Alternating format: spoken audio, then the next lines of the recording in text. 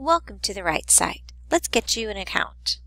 First thing you're going to need to do is select Click Here to register first under the Make an Appointment section from the TWU Write Site homepage. Once you select Click Here, it will take you to a window that says Create New Account. You're going to need to fill in all of the items that have red asterisks next to them. This is information such as email address, your name, your student ID number, your native language, anything like that. This is to help us serve you better. You'll notice that it'll ask you to create a password. We suggest that the password you create is the same password that you use for your Texas Women's University email address or to log in to Texas Women's University computers. This way you don't forget. When it asks you about email options, you'll notice that it asks what kind of emails you would like us to send you. For instance, when you make an appointment, when you modify or change an appointment, when you delete an appointment, when we have announcements, you can feel free to select yes or no for any of the above options.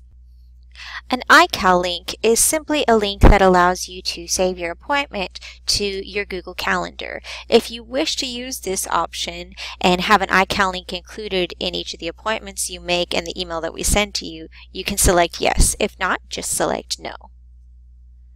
You also have the option of having us send you text messages along with your email to notify you of anything. If you want to select this, all you have to do is put in your cell phone number and then put in your cell phone carrier. If you wish to opt out of that, you don't have to do anything.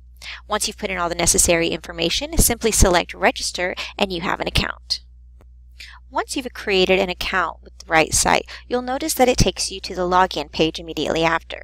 Once you've gotten into the login page, all you have to do is put in the email address that you used to create the account and then put in the password that you created. From here, you can feel free to select a schedule to go into right away, including our main schedule, the supplemental instruction schedule, or the Write Site at Night schedule. If you don't have a preference or if you wish to choose later, you can feel free to just leave it to the default main schedule.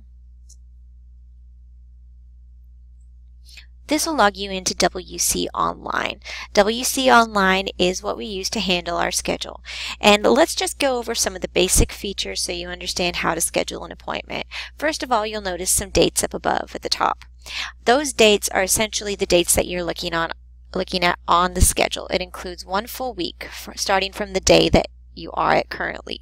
If you wish to select a different week, you can always select next week, previous week, or you can simply go to the little calendar icon, click on it, and it'll open up a little calendar that allows you to move between dates, and you can move from month to month or even year to year. For now, we'll just stick with the current week. You're also able to toggle between the different kinds of schedules, just like when you logged in, between the main schedule, the supplemental instruction schedule, or the Write Site at Night schedule. Notice, for instance, if we click on the Write Site at Night schedule, it takes us to a completely different schedule with different tutors. So once you've logged in, now it's time to figure out what appointments are available. What you're looking for is white slots. White slots are the only ones that are currently available. So if you select a white slot with a tutor that you would like to work with, you'll notice that the first thing you need to do is select the type of appointment. The type of appointment tells us exactly what it is that you're looking for. Do you want to meet face-to-face at the Write Site? Do you want to meet synchronously online? Or do you want to just submit a paper for comments? Depending on what you want to do, you need to make sure and select the correct appointment so we know how best to serve you. You can also determine how long you would like your appointment to be. Do you want 30 minutes or do you want a full hour? You need to put in all information that has a red asterisk next to it. It won't let you make an appointment otherwise. Of utmost importance is that you put in your assignment description and any specific questions or concerns that you have so that we can best understand how to serve you when you come in. Once you've finished, you can simply select Save Appointment and you'll have an appointment ready for you.